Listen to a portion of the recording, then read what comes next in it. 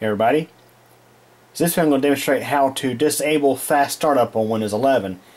The reason you may want to turn off fast startup is in some cases fast startup can interfere with, let's say, drivers on your system, or let's say software, or due to driver conflicts you can have issues where, for example, with this laptop, when you shut it down and you start it back up,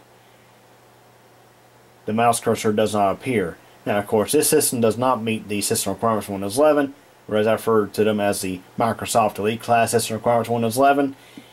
So there are subject to be issues here and there sometimes with systems not meeting the system requirements, although for me it's pretty rare, but this is one of those rare cases.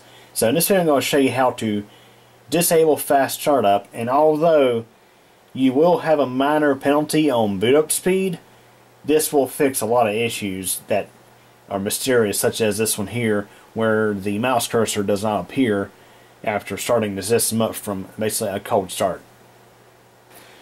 Since we have OpenShell installed on this machine, we can just go straight to Control Panel like we used to be able to do in Windows 7. Now, if you don't have Classic Shell or OpenShell or Start 11 or any of those alternate start menus, you just have to go to Explorer and go to the top of the File Explorer, click the little arrow, and go to Control Panel. So on the Control Panel, we'll go to Power Options. We'll go up here to choose what the power button does.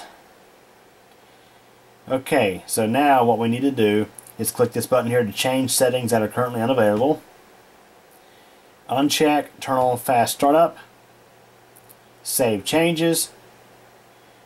Alright, let's go ahead and shut this down. Okay. Start it back up.